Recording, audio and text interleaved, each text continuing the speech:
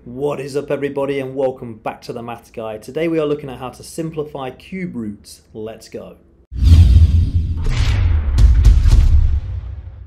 Okay, so when simplifying a cube root, what we have to remember is that we are trying to find factors that are perfect cubes. And we're going to use these factors to help us simplify.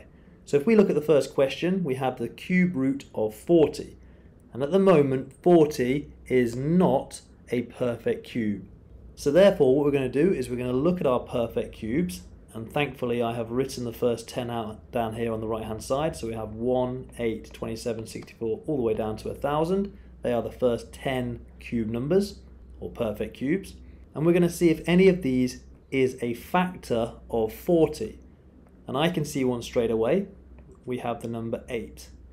Because 8 times 5 is 40, and therefore 8 is a factor of 40. Now we can rewrite our expression here to say that it is equal to the cube root of 8 multiplied by 6. And thanks to the multiplication or product property of cube roots, we can actually say that it is equal to the cube root of 8 multiplied by the cube root of 6. And now we can begin to simplify, because we know what the cube root of 8 is. It's 2, because 2 times 2 times 2 is 8.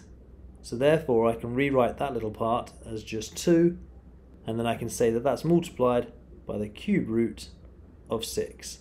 And that is now our simplified form, 2 multiplied by the cube root of 6. Now let's look at number 2.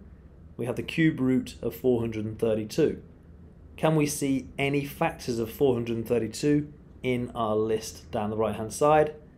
Yeah, I can see 216, because 216 times 2 is 432. Therefore 216 is a factor of 432.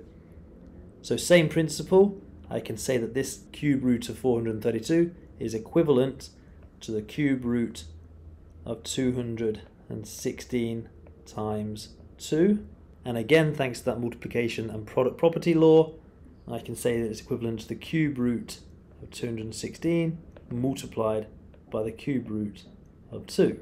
And we can now begin to simplify, because the cube root of 216 is 6. 6 times 6 is 36, times 6 is 216. So therefore the cube root of 216 is 6. And we can't simplify the 2 any further, so we'd have to say multiplied by the cube root of 2. And that is now our simplified form.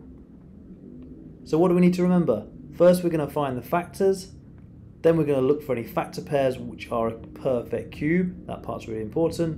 And then we're going to see if we can simplify it any further. And there we go. Hopefully this video has been helpful for you. If it has, think about subscribing or check me out on my website. But for now, peace out.